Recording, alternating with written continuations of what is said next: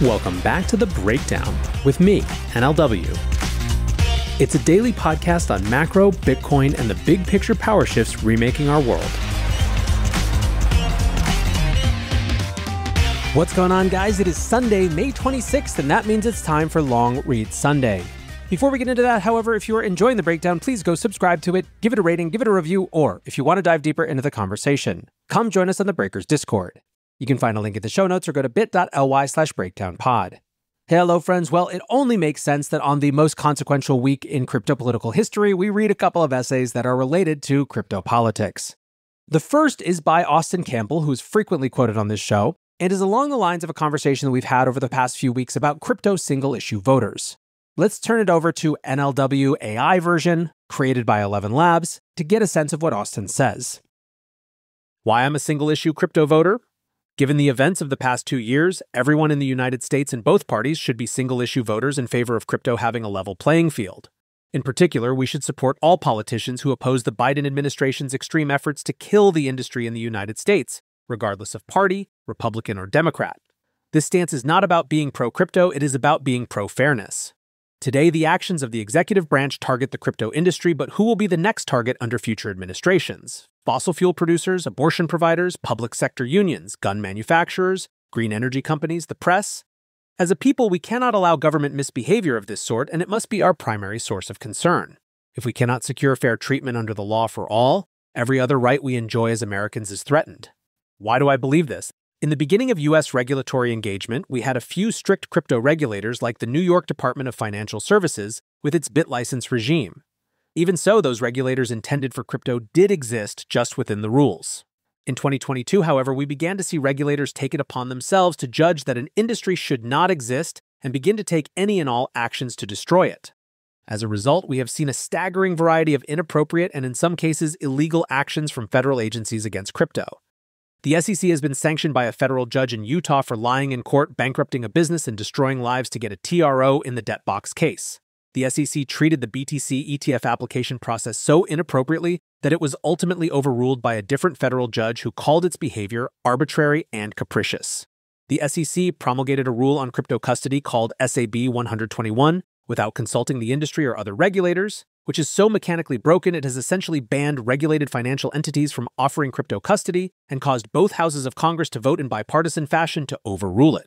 Additionally, the SEC somehow managed to sue Ripple, Coinbase, Kraken, and Uniswap Labs, while failing completely to sue either FTX, Terraform Labs, Celsius, 3AC, or BlockFi before their various collapses harmed countless investors and consumers. Banking regulators have engaged in similarly inappropriate behavior. From issuing a joint letter in February 2023 that unilaterally called tokens on public blockchains highly likely to be inconsistent with safe and sound banking practices, to pressuring banks to deplatform their crypto customers without evidence of legal wrongdoing or undue risk through Operation Chokepoint 2.0, they have also overreached. The Federal Reserve continues to deny Custodia, a regulated bank in Wyoming, an account. Across the board, our federal government's approach to crypto reeks of bias and misconduct. If we cannot trust the federal government to play fair, then all other political positions fade in importance until the checks and balances of the system are restored. In this case, it is important to remember that the ultimate check on both the executive and the legislative branches is the people. My belief is that crypto deserves fair treatment. While Republicans have been the recent champions of the industry thanks to their pro-business views, forward-thinking Democrat Richie Torres wrote an op-ed in 2022 titled "The Liberal Case for Cryptocurrency." Long after Trump is gone from crypto, Torres and other Democrats will remain. More than 30 Democrats between the House and Senate broke ranks with the administration to vote down SAB 121. Fair treatment under the law is a stance all Americans of all parties can rally behind. As a longtime Democrat myself, I believe this stance will stand the test of time for both parties. Even politicians who do not care about or even dislike crypto should be able to support the basic point that obeying the law and having fair rules is essential. If they can't, we should vote them out. I believe we should vote for any politician, Democrat or Republican, who rejects things like the SEC's illegal antics in the debt box case or the gross misconduct of the head of the FDIC. We must secure the basic fairness of our system and hold accountable those who flagrantly violate it. That is why I am a single-issue voter on this topic. It is not that I am pro-crypto, it is that I am pro-fairness. Hello, Breakers! Today's episode is sponsored by Ledger. As another cycle ramps up, It's another chance to think about your Bitcoin custody best practices, and of course, to help all the new folks do the same. Ledger is the global platform for securing Bitcoin and other crypto. Ledger combines both hardware wallets and the Ledger Live app to offer the best way to buy, sell, swap, and stake without sacrificing on security or self-custody. Ledger features cutting-edge technology in the form of a certified secure chip and a proprietary operating system, but also brings ease of use. This makes Ledger a safe and secure way to manage your digital assets without all the stress. Check out the link to the Bitcoin Ledger Nano in the show notes. 5% of all sales of the Bitcoin Ledger Nano go to support Bitcoin development. Thanks once again to Ledger for supporting The Breakdown. Next up, we're going to read an op-ed by Charles Hoskinson, who's best known, of course, as the founder of Cardano. The piece is called Why Crypto Matters, and I think I'm going to let it do most of its speaking for itself, once again through an AI version of myself. Why Crypto Matters: Foundations of a Free and Prosperous Society.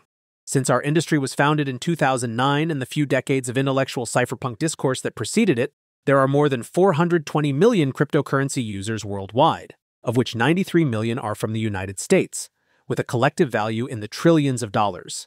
Including the internet, no technology has seen such remarkable sustained growth from a single protocol and user to these staggering numbers in a completely uncoordinated and decentralized manner in just 15 years.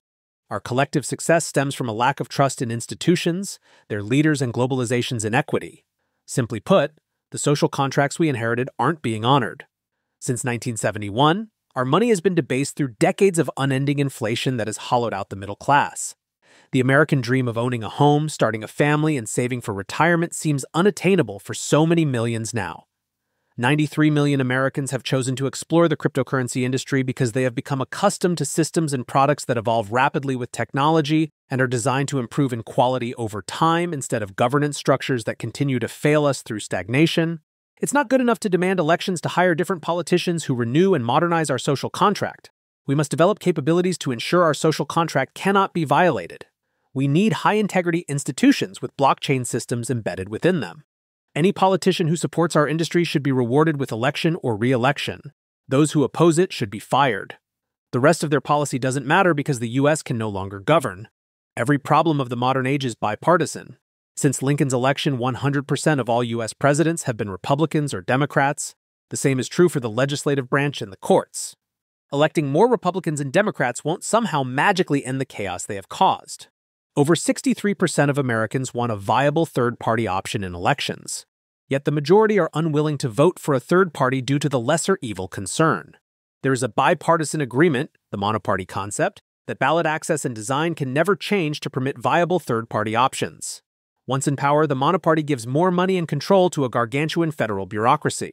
The point of cryptocurrencies is to opt out of this system by rebuilding our social contracts using protocols.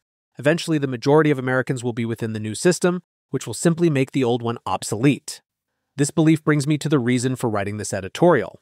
While both parties are generally incompetent and corrupt in their management of our affairs, there is a policy difference between Biden and others. The Biden administration has engaged in an all-out war on the cryptocurrency industry for the past few years.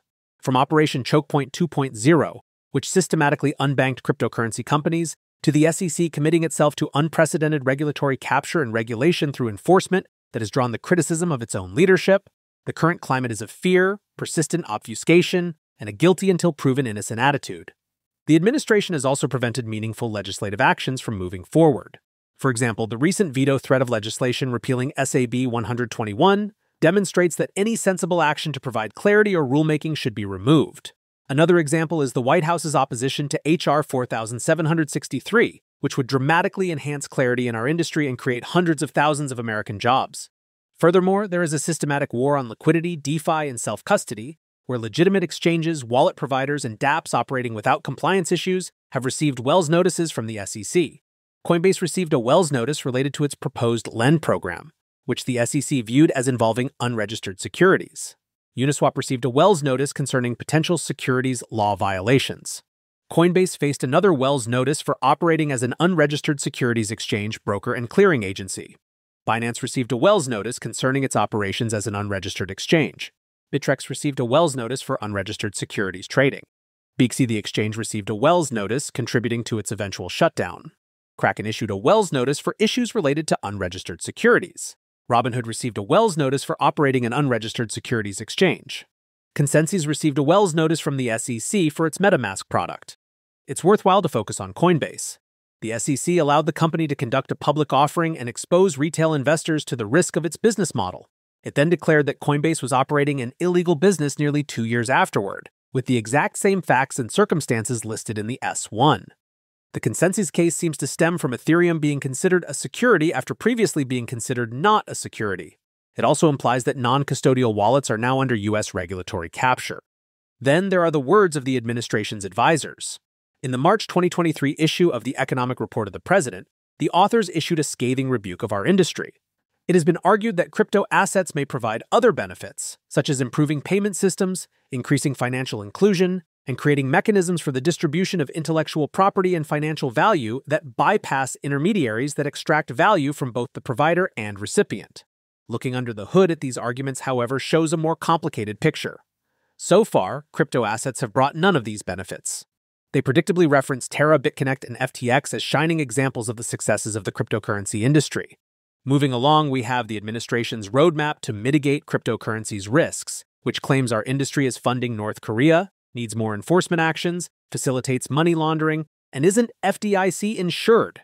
So I guess those full reserve banks in Wyoming are an inherent risk to the banking system because they have 108% of customer deposits on hand. It's a repeated pattern of claiming the industry is doing something wrong and needs to follow relevant regulations, come in and register, providing no meaningful path or clarity to do so, and then punishing the people who try to comply, like Coinbase. This behavior isn't the well-intended ignorance of an out-of-touch regime. It's a systematic effort to end the American cryptocurrency industry. While I'm cynical that changing leadership in Washington will result in meaningful improvements in the state of America, it is clear that if we create a political cost to being anti-crypto, politicians will back off from over-regulating our industry. We don't need saviors or some grand plan. We want the power to decide how our money, identity, and property should work through voluntary math-based protocols. In other words, we need time for the industry to grow unopposed. The majority of cryptocurrency users are under the age of 40, and the majority of the young are politically liberal in the United States. If this voting bloc throws out a president they would usually vote for, then no Democrat in 2028 will be anti-crypto. This translates to the time we need to finish the job and integrate the fruits of our labor into a new American government once the generations cycle out. Endless propaganda will attempt to convince Americans that 2024 is existential and anyone but Biden will mean the death of America. Somehow, our institutions will collapse due to a single imperial presidency. An orange-colored tyrant will declare himself king and end the Constitution. The reality is that we'll witness the same politics we have endured since the beginning of the 21st century: gridlock, bickering, grandstanding, and publicity stunts. Our institutions aren't designed to assign power to a king. They are built to assign power and money to corporate masters who fund the revolving door of the bureaucratic branch of the U.S. government. Our votes and voices only matter if we use them with focus and intent. If we vote for pro-crypto candidates in 2024, America will eventually heal itself. If we vote against them, then we won't. Make your voice count. Vote crypto. As I mentioned on Friday's show, there are many questions that remain after such an incredibly consequential week. How deep the Democrats' pivot really is, who will emerge as leaders, what Trump's long-term intentions with crypto will end up being. But right now, this industry has never had more political momentum. That's something worth celebrating, and it's something worth leaning into. So keep up the fight, have a great Memorial Day weekend, and until next time, be safe and take care of each other. Peace